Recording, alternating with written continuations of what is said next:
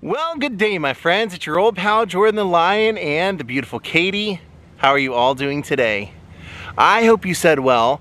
We are in the Detroit area today, and we thought, hey, there is a person that, I heard about a lot of their history living in Los Angeles for as long as I did, and it was a very sad, untimely death. I'm talking about Daze SEBRING, who, well, I think a lot of people know the story. We're gonna visit his final resting place today. Daze with Jordan the Lion and the beautiful Katie. It begins right now.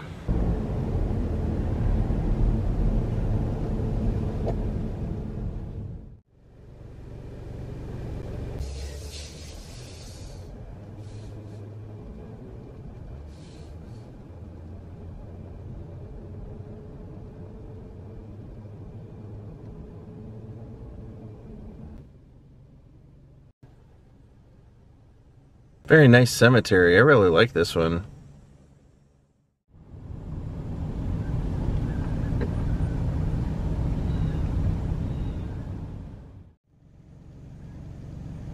So he's buried out here in section 24, but there's no real markers and there's no real good photos online of where he's at, so we're just gonna have to do some looking. If you want to come out and find Daze SEBRING yourself, this is section 24. This is the road that goes up beside 24.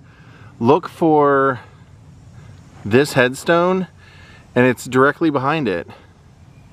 Barauskas. Katie's already over there paying her respects.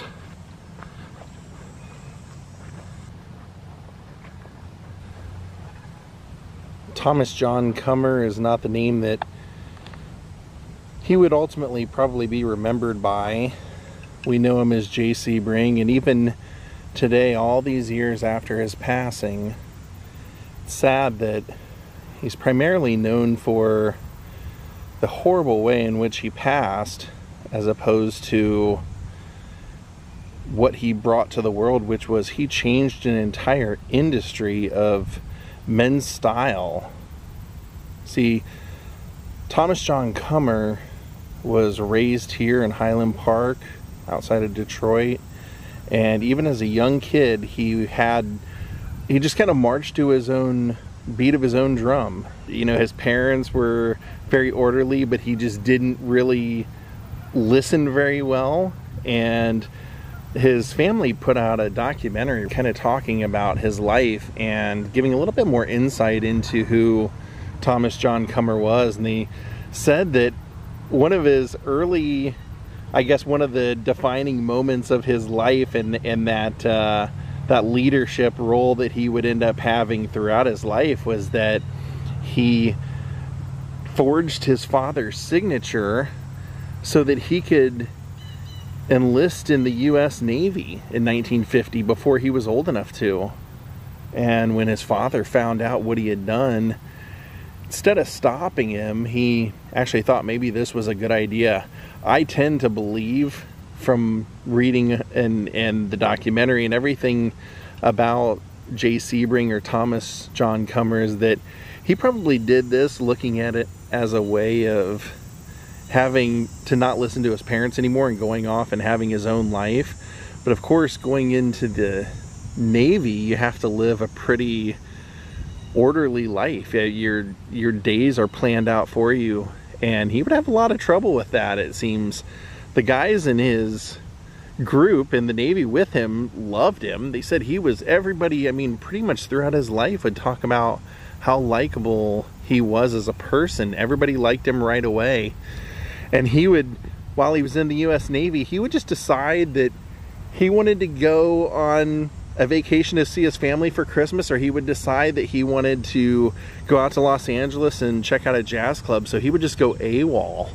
And it wasn't like they had to go and bring him back. He would just stay out for a few extra days than he had permission for, and then he would eventually come back. It was actually his time in the U.S. Navy when he started cutting hair. He didn't like the haircuts that they gave, and he, for some reason had this idea that he could see how hair was supposed to look. Not like the way a barber sees it, where it's here's a hairstyle and you just put it on a person. He would actually look at the person's face, their hair texture, things like that, and then he would create a whole new look based off of the way he saw them and made a style that was just perfect for them. He would cut his own hair and then would start cutting the other guys in the Navy's hair, and then eventually he was out. No surprise that Thomas John Cummer, just from what I've told you, would not make a career in the military. So he came out and went back home to Detroit and just didn't see a future there.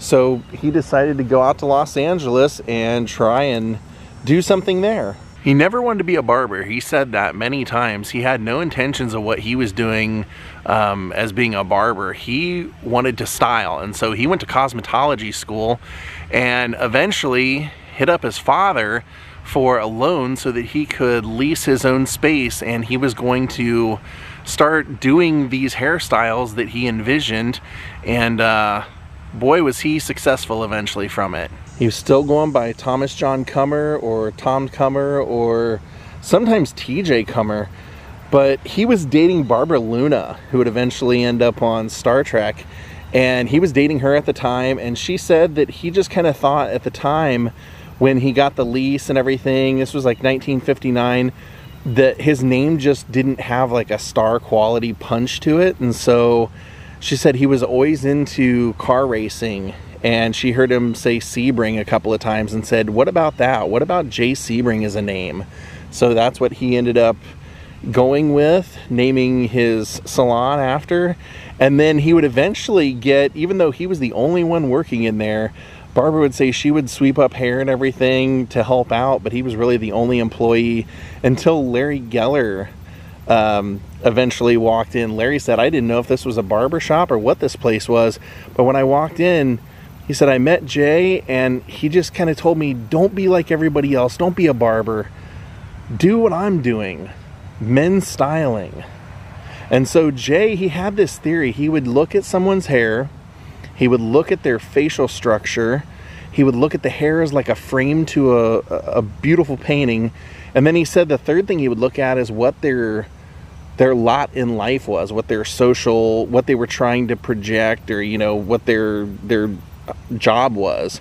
And so they weren't real successful at first, but Barbara said that she knew Vic Damone and talked Vic Damone into coming in and getting a haircut, and Vic Damone said it was life-changing. He said, until then, I didn't realize I'd never really had a haircut. Jay would shampoo the hair, start fresh so that he wasn't influenced by whatever the style was before, and then he would just give you a look that was unique unto you. And Vic Damone paid him $100, which in those days was unthought of. I mean, we're talking like 1959, 60, and Vic Damone started telling everyone he knew about Jay Sebring, and then Jay got hooked up with the Rat Pack and Paul Anka, and they continued to tell people about him. He was getting hired to go do hair on movie sets, and he got to know everybody. Larry Geller, who he would teach his method to. See, Jay had this whole method that he had over the years came up with, and his plan was he wanted to teach other students this method. It was going to go all across the world, you know, kind of like the way we would know Vidal Sassoon and Paul Mitchell. There would be this whole method. You could go to a school for it. There would be products for it. He really foresaw what the business would eventually end up becoming, and he started all of that. So Larry Geller ended up being the personal stylist for Elvis for all those movie years, and then even after, Jay's style and Jay's technique would be what styled Elvis's hair. But beyond that, he even worked with the biggest names in the business, from Henry Fonda to Paul Newman. He wanted to learn karate at one point, so he found Ed Parker, and then when Ed Parker would do his demonstrations, he introduced Bruce Lee, and Jay saw Bruce Lee and introduced Bruce to studio heads and producers, and ended up getting Bruce into the movie. Well, not movies, but he got him into television. He got him into the Green Hornet, which then eventually got Bruce more recognized in the movies. And he was doing Bruce's hair, and they had a deal Bruce's wife Linda said that Bruce would teach Jay karate in return for his haircuts. And so Jay was the man to the stars, and people just loved him. So they loved his style, but then they loved being in the chair with him, the vibe that he gave off, how you felt when you got out of his chair. You felt like he had given you a persona, almost, people would describe. And so it was sad, you know, that we would end up knowing him from these senseless murders. Katie and I were over here looking for Jay. We had, you know, there's so much ground to cover and to look around. It's a big cemetery, but I told her, I said, you know, one thing I know for sure is that he will have a lot of people that had visited his grave. So we want to look for one that has a lot of stuff. And one of the things that she had told me was that she said she thought she knew. You said you thought some of the stuff was glued to the headstone, and sure enough. How'd you hear about that? You know what? I have to give one of our best buddies, Mr. Scott Michaels, full credit for that, because Oh, did he glue him down? No, he actually mentioned it in his vlog that someone had done that, so that's what I remembered. Yeah, there's that, and there's a little cross up there up top that's also been added and glued down. Rosary. Yeah, what a sad case. I mean, what a sad story, I guess you would say. Now, even though it goes down kind of in history that Jay Sebring madly was in love with Sharon Tate and they had a long relationship, he actually had a wife before. And he met her in like 1960, started dating, and they were married for several years. And she said the reason it didn't work out was because he was just so busy. She felt like she never had time with him. And even when she would do interviews for the family documentary, she teared up and said it was the biggest mistake of her life was asking him for a divorce. She said that she had people in her ear that were kind of like telling her that she should do that. But she said, really, if we just had more time together, I think I had everything I would have wanted. And so you can tell that she really somewhat feels guilty for what ended up happening to him. But after she ends up divorcing Jay, he ends up meeting Sharon. Now, he was kind of a playboy. He was a playboy, very popular with the ladies before his wife and then a little bit after. But he was heartbroken when his marriage ended until he met Sharon. Apparently Sharon had just this allure that everybody fell in love with her when they met her. Just like Jay, apparently. You know, if you met him, you liked him right away. And so those two got together. They were inseparable, and it seemed like almost the perfect pair, and dated for 3 years. They were engaged. Some people say they weren't engaged, but I think that they were. And she went off to make a movie. She went over to visit the producer, met the director, and then during the filming of the movie, they fell in love, and she had to tell Jay when she finished making the movie that now she was in love with Roman Polanski instead of him. And you would think that would just absolutely destroy someone, which it sounds like it did, but he was somehow able to put on like a friendly face and say, you know, I want to be part of both your lives anyway. And he went and met Roman and gave his approval for Roman, and they were all friends. But then his neighbors, Jay's neighbors in his neighborhood, say that you could see Jay and Sharon walking around all the time while she was engaged or even married to Roman. In those times, you would see Jay and Sharon walking around holding hands. So in early August of 1969, a group of friends, after coming home from dinner, were slain in the house that Sharon was living in up on Cielo Drive. When something like this happens and no one knows who did it, immediately seemed like the media started to pick apart the lives of the victims and try and find out what it was in their life that could have perpetuated something like this. And they really just came up with all kinds of theories and speculation into Jay's life that were really not fair.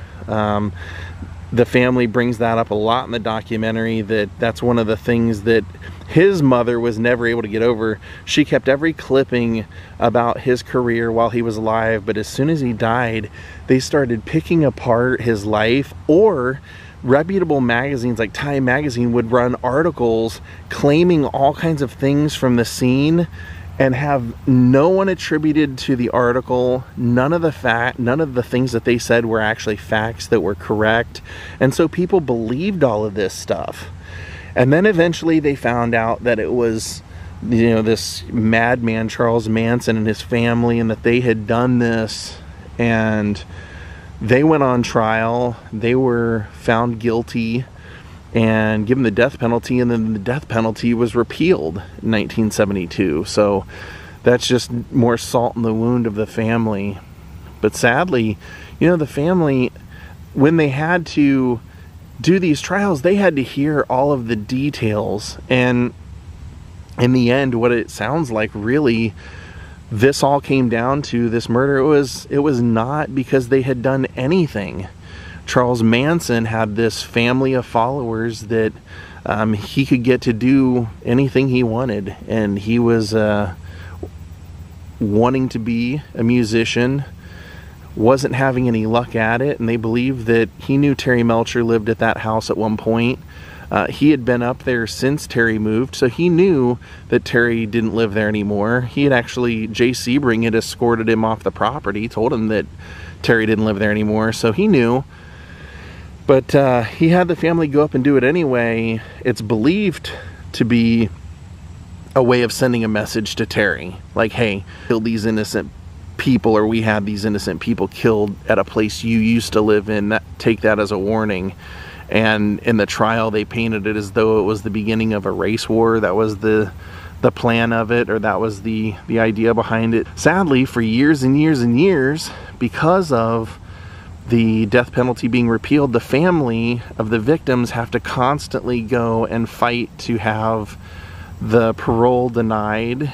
And, you know, sadly, as we know now, one of them was actually released recently. So it's a bummer. I mean, it's sad, because Jay wanted to have his name and his technique as something that was across the world.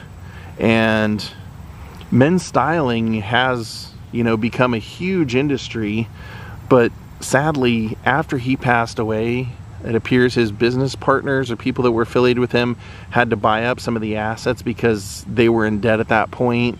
And then the family, his parents, didn't want anything to do with Los Angeles or anything, so the business was eventually sold, and then eventually all the assets and everything, the products they were putting out, they quit putting them out, and Jay Sebring, basically, the product fell by the wayside. One thing that I didn't know, and that the documentary kind of paints a picture of, is that they say that Jay Sebring's lawyer, who was a good friend of his named Greenwald, said that he had put together divorce papers for Sharon, and that Sharon had or was going to tell Roman that she wanted a divorce because her and Jay wanted to be together.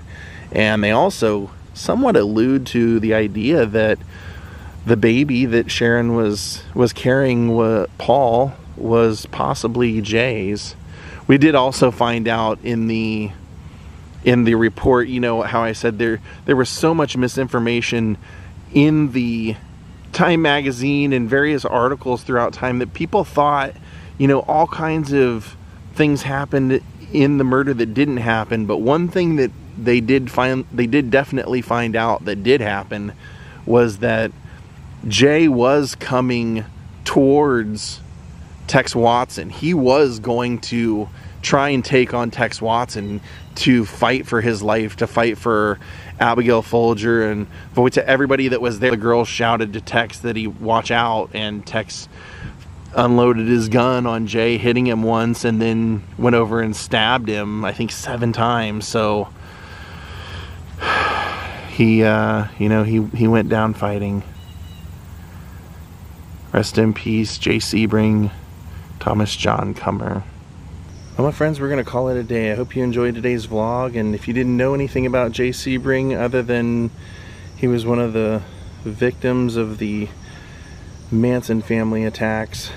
Hope you appreciate all that he did in his short life. Thank you all for watching. We'll see you next time. Have a great night and goodbye.